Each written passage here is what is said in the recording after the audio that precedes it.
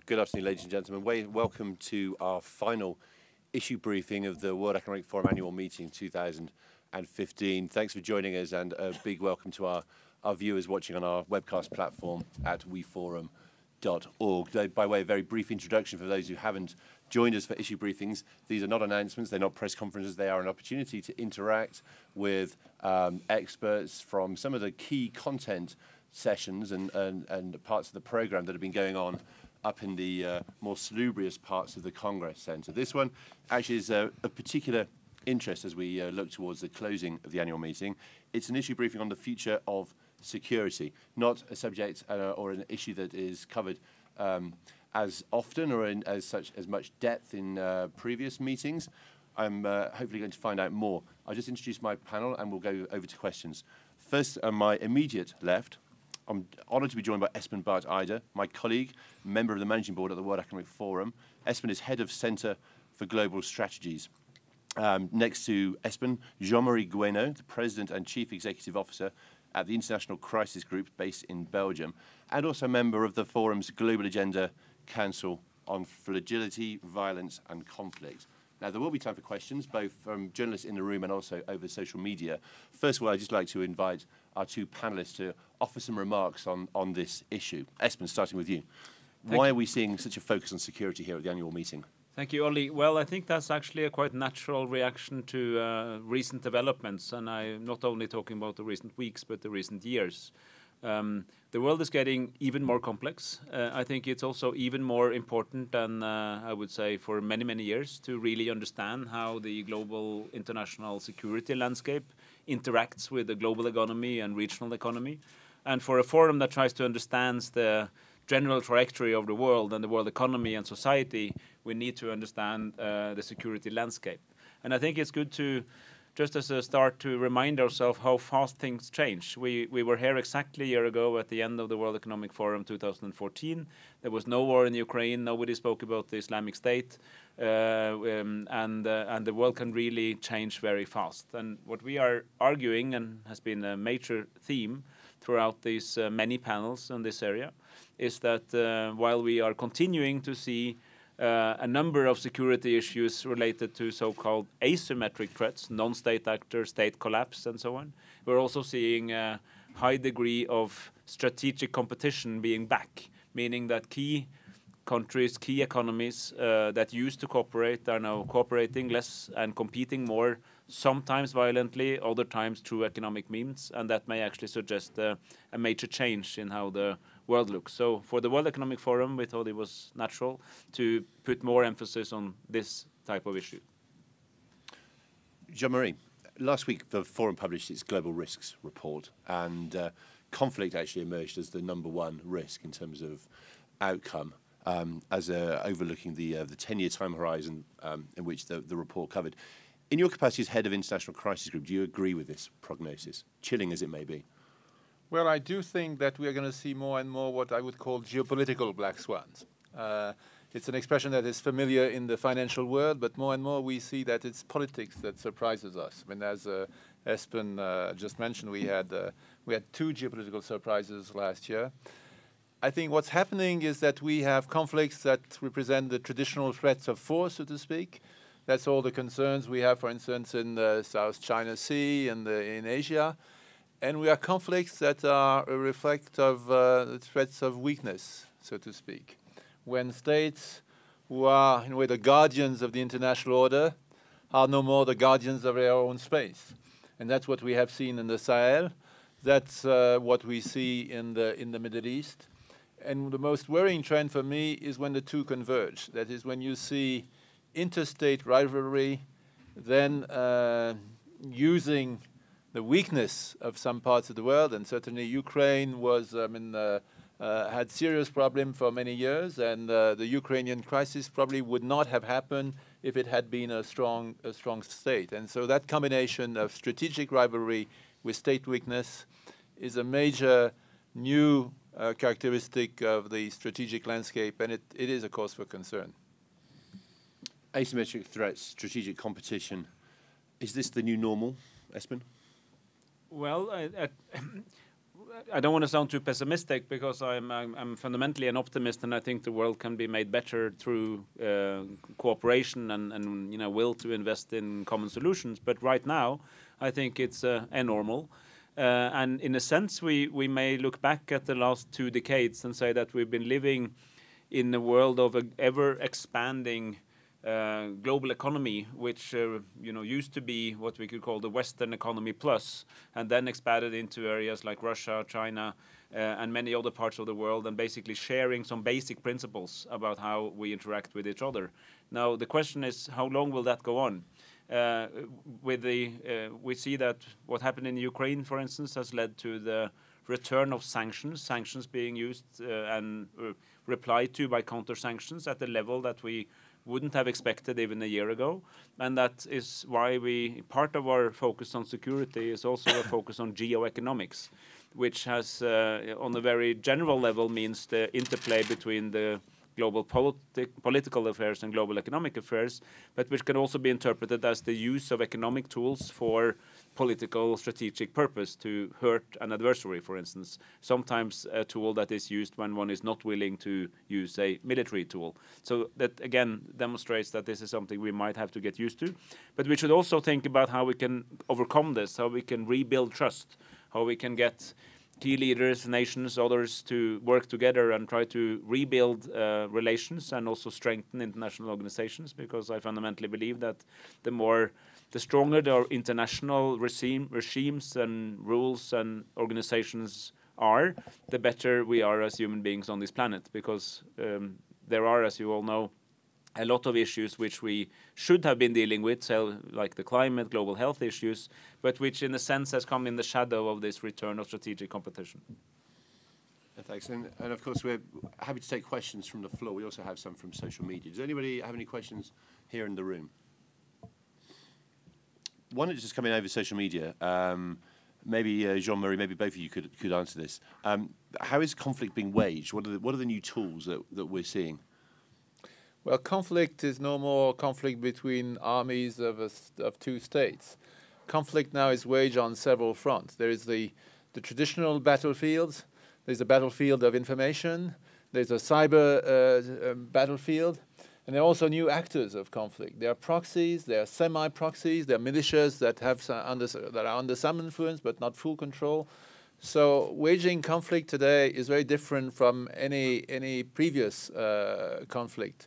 The cyber dimension is something that is coming up more and more because with cyber warfare, you can kill as many people or more than with a bomb if you disrupt critical infrastructure, water distribution, air traffic control. That can lead to mass casualties. And so this dimension is something that is not yet really very much in the forefront, but that will become more and more important. And if I can add to that, Ollie, that I think we are way beyond realizing now that if any future conflict between reasonably advanced states or reasonably advanced actors in the future, from now on and in eternity, I think will also be waged in the cyberspace. It may or may not be waged on the battlefield or at sea or in the air, but it will definitely also have a cyber dimension, which means that cyberspace, which is so much an area of new solutions and communication and ways to do things smarter and better, is also an area in which we are threatened, both as individuals and states, and that's why we also have that as part of this broader discussion. Thank you. Let's just get back to the prognosis you were painting earlier with regards to non-state actors. Are they here to stay? Yes, sadly. We see a crisis of the state in many parts of the world. It's linked to a variety of factors. It's linked to transnational movement. It's linked to the difficulty of state to control their own space, to the mobility of people. It's linked to a crisis of politics. And the result is that non-state actors sometimes have almost as much power as some weak states. And so the challenge of how you manage weakly governed spaces, not ungoverned spaces, because every space is governed one way or another, sometimes governed by parallel structures, but it is governed. But when you want to address the challenge of weakly governed spaces, you're going to address a challenge that's going to grow. You see in large parts of the Sahel, that is the situation. You see now that in large parts of Syria and Iraq, that is the situation. In parts of Yemen, that is the situation. In parts of Pakistan and Afghanistan, it is the situation. So this is a situation that's going to stay with us. And for that, you need to develop adequate responses.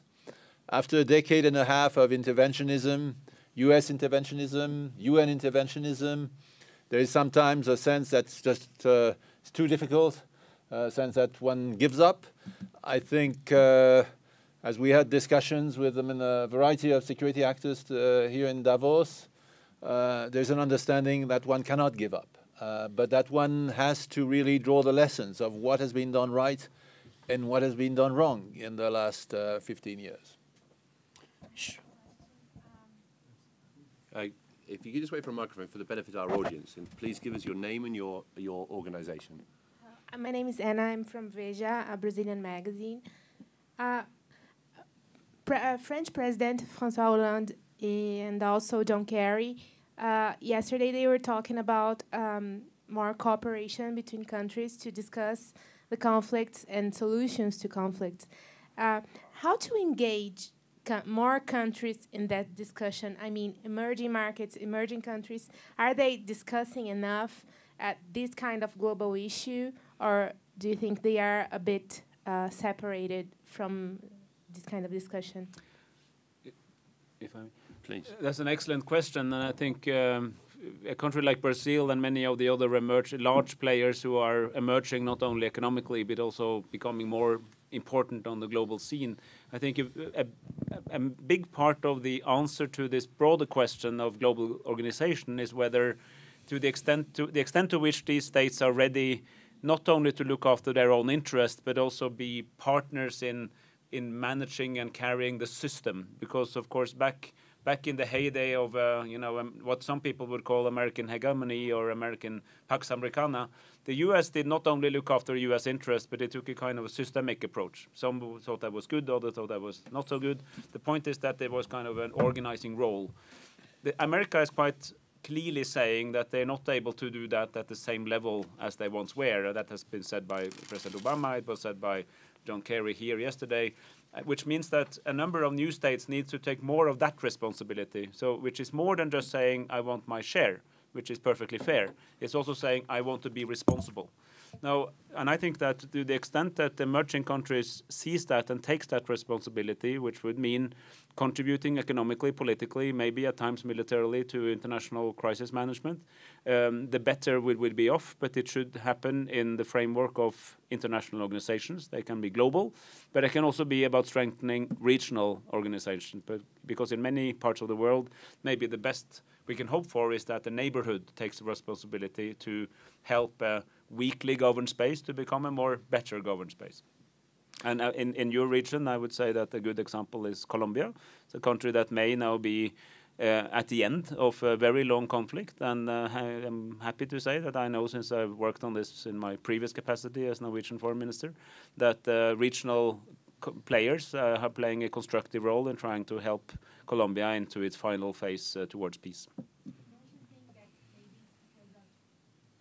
Don't you think that maybe it's because of the past of military dictatorship in those countries, maybe that they are a bit, I don't know, they don't want to enter so much on that military discussion and conflicts discussion because they have some, I don't know, they don't want to talk about military anymore. Who are they? All the countries that have been through dictatorship during the 70s and 60s. I'm talking about Latin America especially. No, but I mean, there are many other ways. Yeah, but the thing is that there are many other ways to take a global responsibility than through soldiers and military might. I mean, there's economic, there's diplomatic tools, there's cooperation, there's trade. The point is very much whether the extent to which we can fill the vacuum that will be left by a U.S. that is less engaged by more collaboration between the countries that are now becoming more wealthy and hence should take more of a responsibility. And I think those who come from Western countries who used to be those calling the shots, and I'm spoken metaphorically here, not concretely, also have to be prepared that we have to share this planet with political leaders from other parts of the world and also for maybe other traditions of thinking. And frankly, this international engagement, it has a greater chance of success when it has a broader base, because that increases its legitimacy, and legitimacy is a big part of success. I mean, if you intervene in the lives of others, you have to be accepted. You have to be welcome. I think that has been the case with the efforts of Latin America in Haiti, which really brought a lot of Latin American countries together, and Brazil playing a leadership role there. So broadening the base of countries that engage in stabilizing countries with only partly a military instrument, just the broad range of instruments, is essential to addressing the question of weakly governed space. Sir, and again, could we have your name and organization, please? Katsuhiko Hara from Nikkei, Japanese newspaper.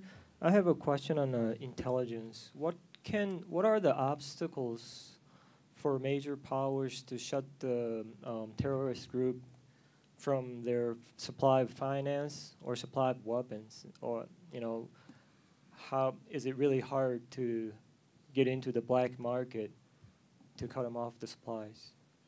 So cutting the supply of finance for terrorist organizations. It is hard because there are multiple sources of funding. The fact that the terrorist group are not states, that they are very amorphous structures that continually change, makes it very difficult to track their finance. But there is, a growing effort actually at tracking financial movements around the world. So you look at the Islamic State. What happens is that they take control of oil wells, and then they sell the oil through middlemen, and that's where it gets complicated, because obviously if they wanted to sell the oil directly, that could be stopped. When it is the middlemen, then you have to follow the track, and that becomes much more difficult.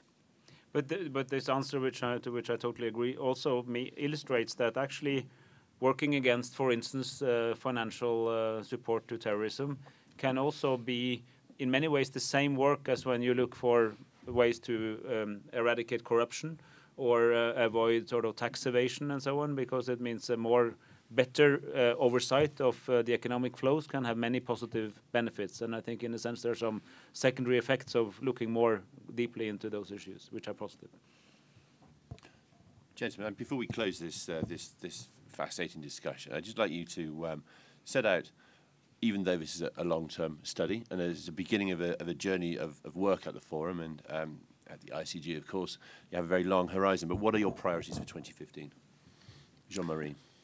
For me, at Crisis Group, when looking at all the conflicts that are developing in weakly governed spaces, the priority is prevention. Because what we see is that once a conflict has started, it's very difficult to end. And the more it lasts, the more difficult in a way it is to end, because it fragments.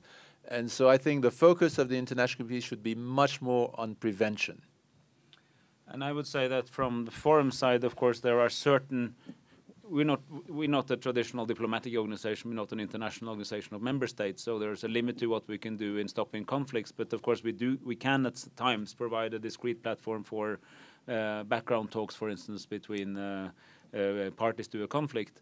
But where we can have the most influence, I think, is in the immediate recovery, where we can try to engage with our membership, with key economic actors, public and private together, in seeing how we can lock in a positive process once it started. Because there are many cases where you actually stop a conflict, and then there's an expectation of rapid growth and economic development and social development, and it's not happening, and then you go into a negative cycle.